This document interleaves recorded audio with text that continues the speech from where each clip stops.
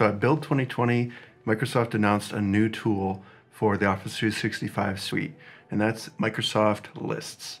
So when I heard about this, I read the description and it made me think that it was essentially just going to be a place that I could go and see all my lists that were spread across the different SharePoint sites that I belong to. Turns out that's not quite the case. They're kind of building this as a separate tool, but using a lot of that infrastructure behind it.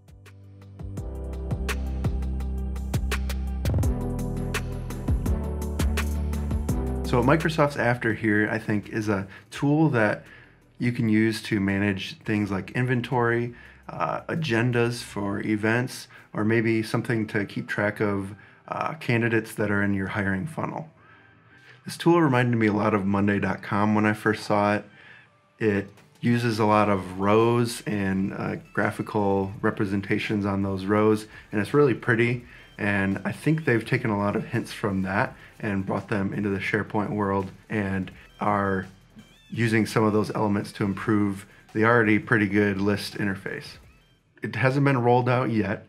They have just announced that they're targeting late July, maybe a little bit into the fall, to fully roll out to everyone for the web app portion. So there's a web app, there's no desktop app, an actual thing that you download and run on your computer, but there is going to be a mobile app as well. So on Android and iOS, they're gonna be targeting, I think later, like this winter, to have a full-fledged app to support all this list functionality. And then there's one other spot that they keep highlighting it, and that is within Teams. So their goal is to make it really easy to collaborate with one of your teams and create lists within that context. So there's going to be a lists app that you can install in Teams, and it'll just show up as a separate tab that you can access and manage lists within the context of your team. So some of my initial thoughts were, how does this differ from a SharePoint list? I'm used to using SharePoint lists all the time, adding columns and customizing the different fields and using content types, stuff like that. They've simplified that process a lot. As far as I understand, it's using the same infrastructure that SharePoint uses, but they've built things on top of that.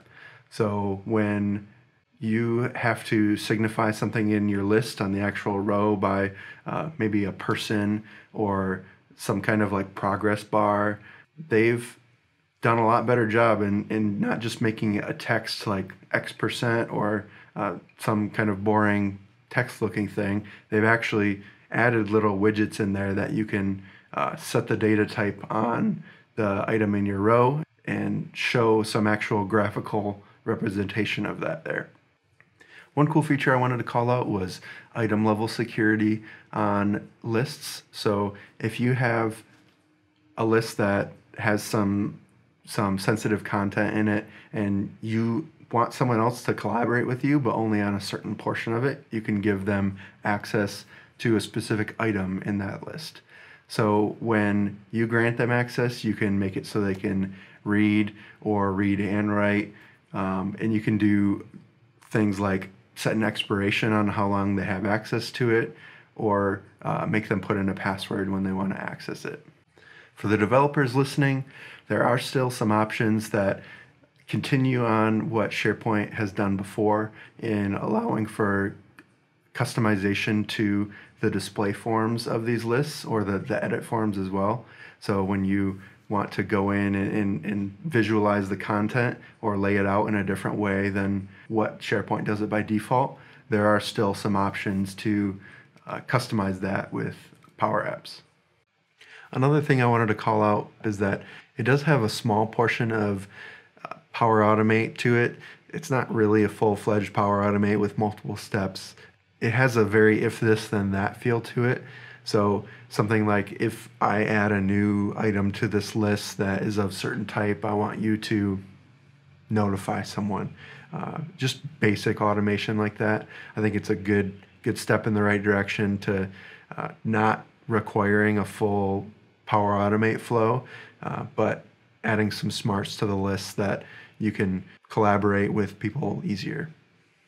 So there's a couple questions that I had when I first kind of dove in and learned a little bit more about this. And it looks like there's people that also had questions on the announcement thread that I found.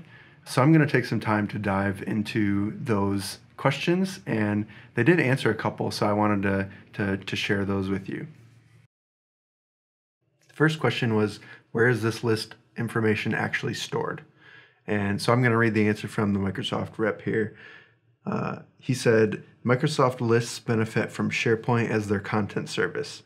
And per your question, SharePoint is the storage container for the list data, as they are today for SharePoint lists, for both personal lists and team lists. They do have a blog that they dive into a little bit more information about how these lists are an evolution of SharePoint lists.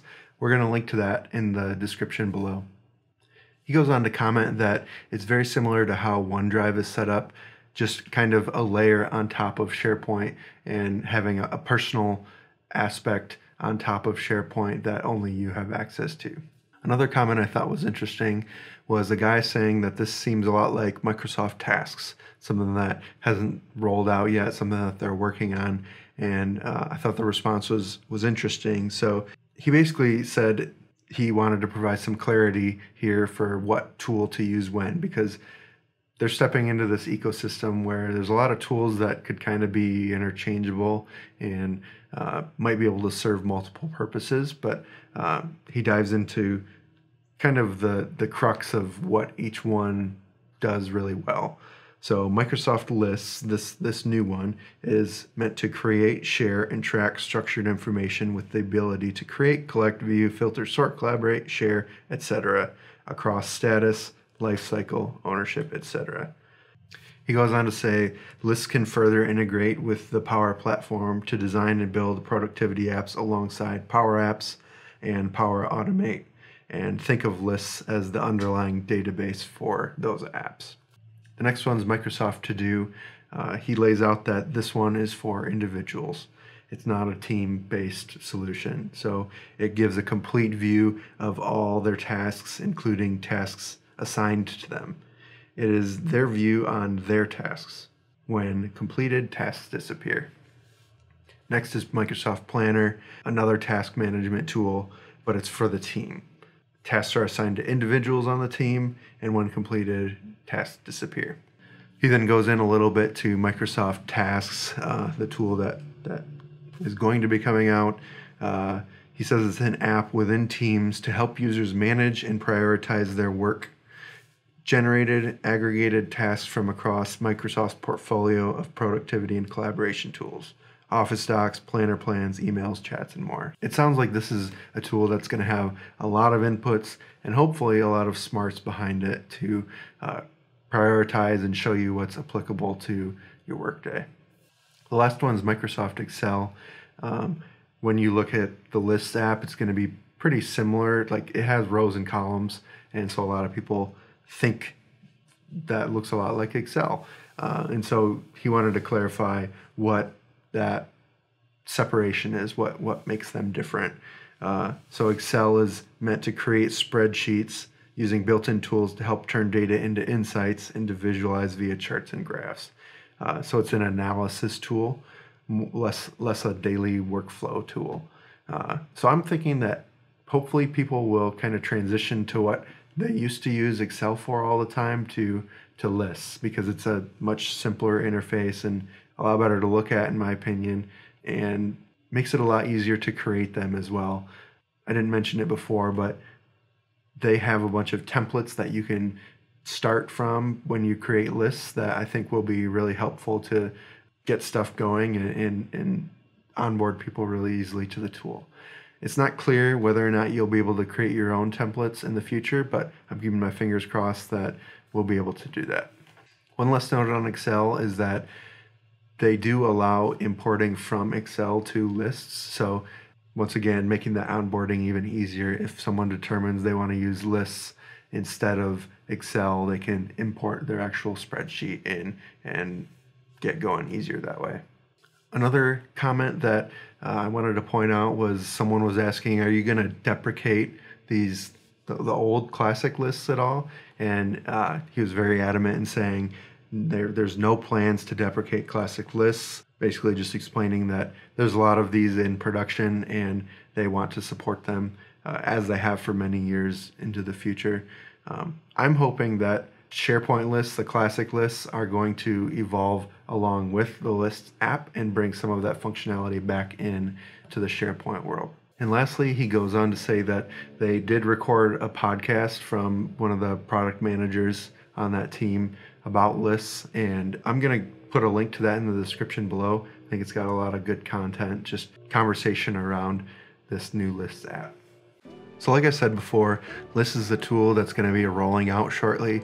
We're definitely going to be trying it when it comes out and getting our hands dirty, seeing what we like, what we don't like, and we plan to have some more content in the future that we're going to dive into and hopefully share some insights with you. Lastly, I wanted to say thanks for watching this video. If you enjoyed it, please like and subscribe, hit the little bell to be notified when we come out with new videos. This is a newer effort for us. We're a consulting business, and so we normally just work with clients. We're recognizing that when we learn new things, our clients are benefiting from that, but sometimes we have knowledge that we can share with others as well. And so you can count on this channel continuing to produce content, sharing insights that we learn throughout our day jobs, and just keeping you in the loop on what's current in the modern workplace world. Thanks guys, we'll see you next time.